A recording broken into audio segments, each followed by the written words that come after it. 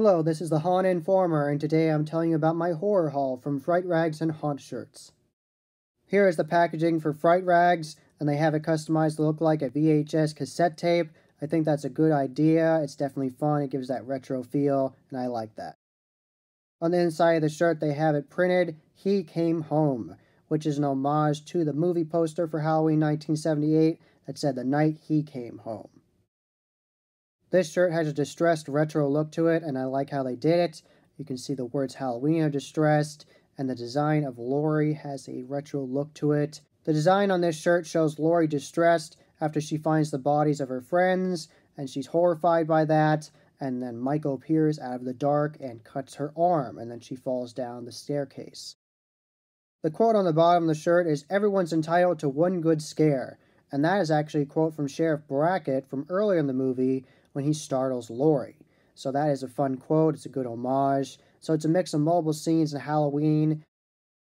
The cool thing about this shirt is it glows in the dark, so the words Halloween will glow, and Michael's face.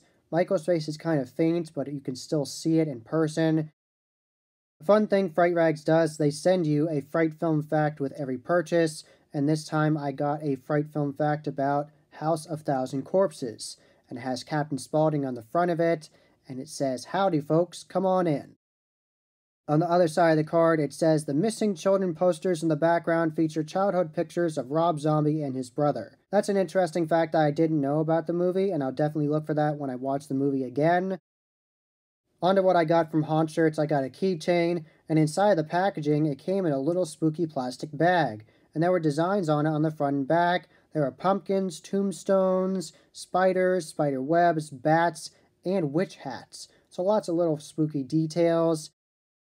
I got the retro Halloween keychain. The base price for that was $8. It's an acrylic keychain with a plastic loop. You can also get a retro Halloween t-shirt from Haunt Shirts. So there's multiple ways you can get it. You can get it as a keychain or a shirt. So there's different options, and I like the keychain. They sent me a free small sticker of their logo with Steve the Skull, and I appreciate that. I will use it in the future.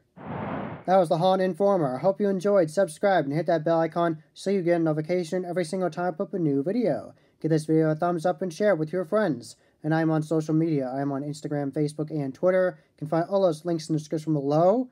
And as always, happy hauntings.